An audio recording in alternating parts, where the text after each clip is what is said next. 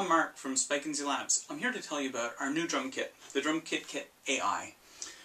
Our older drum kit, the Drum Kit Kit, works in conjunction with an Arduino. You plug it onto the Arduino, like so. You connect the drum pads up onto the side, and the drum kit communicates with your computer over a USB cable using our Serial to MIDI software. And it will work with something like GarageBand or Ableton Live. This is still going to be available for everybody who has an Arduino and would like to connect a drum kit to it. On the new one, the ATmega is built onto it. Plus, you have an actual MIDI port. So you can still use it with USB if you'd like, using an optional FTDI USB cable, or if you already have MIDI equipment or a MIDI to USB adapter, you can connect it up to the MIDI port. Here, let's take a look at some of the features of the Drum Kit Kit AI.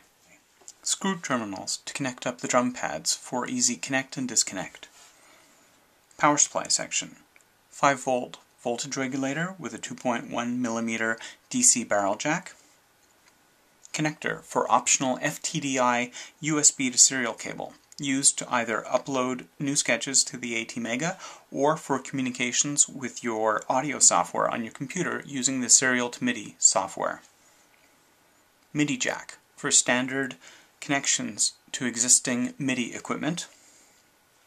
Power selector for power from either the USB connector or the DC barrel jack.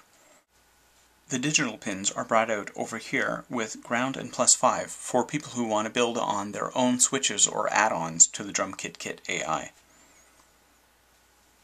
The indicator LEDs. There's power LED and a transmit LED. The transmit LED flashes anytime there is a transmission from the Drum Kit Kit AI, whether it be from the USB to serial cable or over MIDI.